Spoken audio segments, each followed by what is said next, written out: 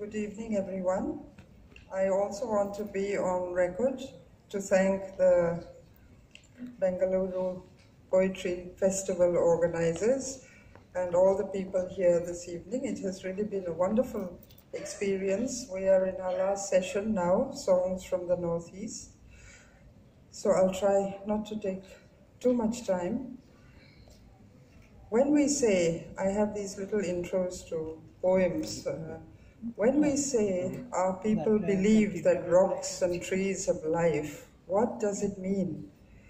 In this environment where we live and what we call our land, land of our ancestors, we cannot crush the mountains or tear off the green covering saying, this is what is getting in the way of development.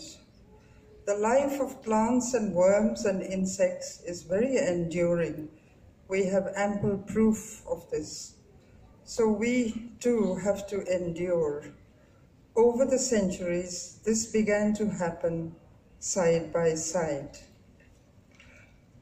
From where I sit on the high platform, I can see the ferry lights crisscrossing the big river.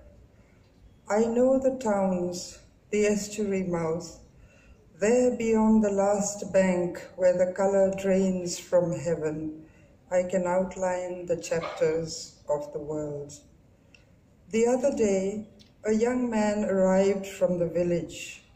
Because he could not speak, he brought a gift of fish from the land of rivers. It seems such acts are repeated. We live in territories forever ancient and new, and as we speak in changing languages, I also leave my spear leaning by the tree and try to make a sign. I am an old man sipping the breeze that is forever young. In my life, I have lived many lives. My voice is sea waves and mountain peaks. In the transfer of symbols, I am the chance syllable that orders the world with history and miracles. I am the desert and the rain, the wild bird that sits in the west, the past that recreates itself, and particles of life that clutch and cling for thousands of years. I know these things as rocks know, burning in the sun's embrace, about clouds and sudden rain, as I know a cloud is a cloud is a cloud. A cloud is this uncertain pulse that sits over my heart. In the end, the universe yields nothing except a dream of permanence.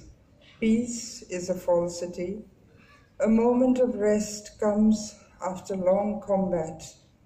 From the east, the warrior returns with the blood of peonies.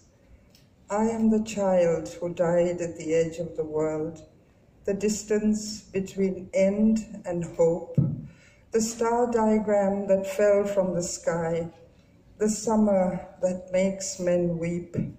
I am the woman lost in translation who survives with happiness to carry on.